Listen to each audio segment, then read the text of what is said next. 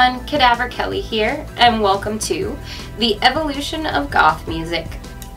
So recently I published an informational page to my blog covering this same material. I will link that in the description below. I started out by explaining the punk roots of goth. Now, punk rock is not goth music, but a lot of early goth musicians got their start in the punk scene. Punk started in the early to mid 1970s.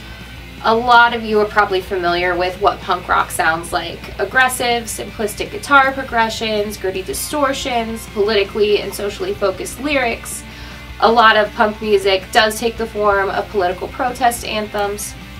So some notable groups at the time that came out of that punk scene were Sex Pistols, New York Dolls, The Stooges. Of course, there were many others, but those are probably some of the ones that the average person may have heard of. By the mid to late 1970s, some punk musicians had evolved their sound to be less aggressive, more experimental, and their lyrics less politically and socially focused. This new sound became known as post-punk. Post-punk is also not exactly goth music. A lot of goth music is considered to be post-punk, but not all post-punk is goth. Post-punk's kind of a larger umbrella than just goth music. So some early post-punk musicians you may have heard of that don't fall into that goth category are The Smiths, Talking Heads, Gang of Four, all of which I still love. A lot of goths still love them, so bands like that are post-punk or another related genre, not quite goth, I'll call them goth adjacent. I'll still post that kind of music online, and you know, these types of bands you may even hear in a goth club.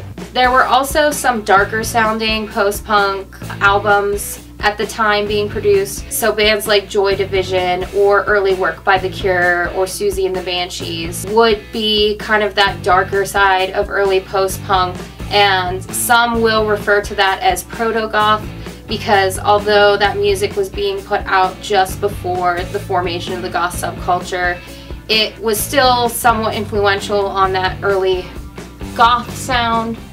The first wave of goth really kicked off in 1979.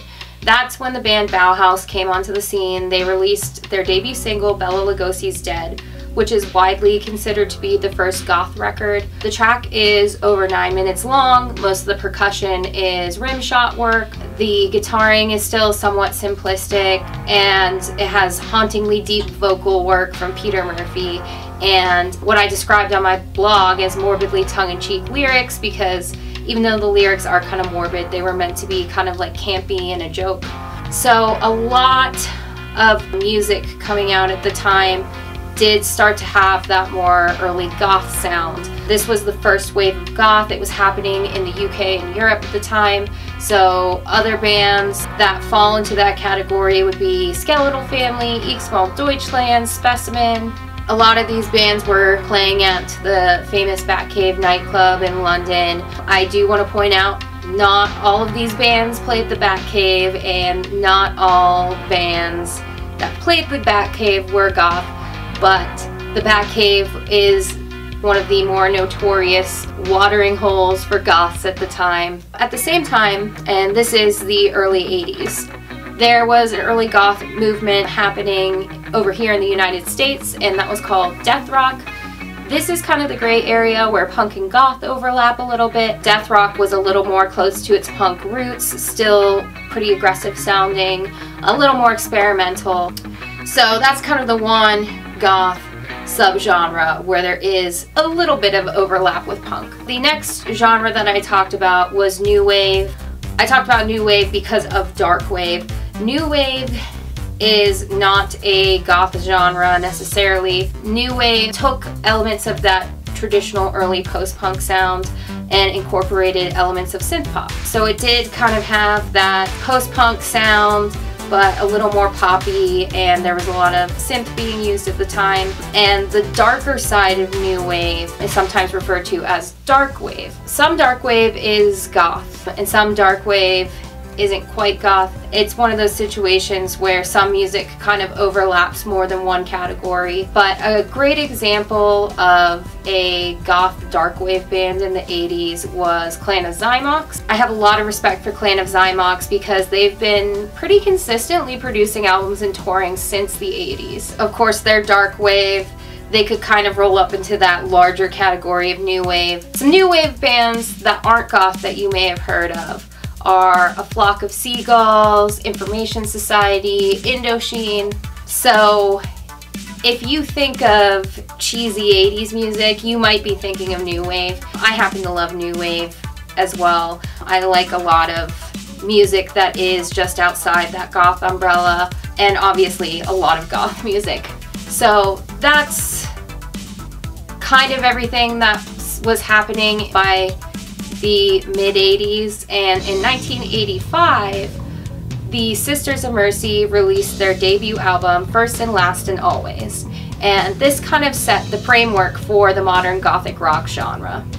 So some more modern sounding gothic rock bands that came out of the 80s would have been the Sisters of Mercy, of course, Fields of the Nephilim, Red Lorry, Yellow Lorry, and you had bands like Two Witches in the 90s putting out gothic rock stuff. You still have great bands like the Cemetery Girls putting out gothic rock stuff today. And even some of those early bands are, you know, back to touring now. I know the Sisters of Mercy are on tour right now.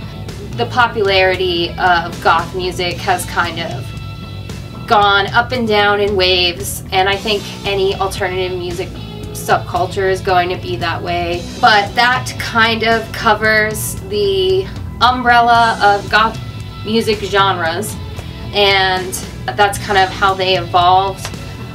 I do want to say, don't get too hung up on what genre is this, what subgenre is this if you're just starting out, because the more you listen to the music, you'll naturally start to gain an ear for it over time.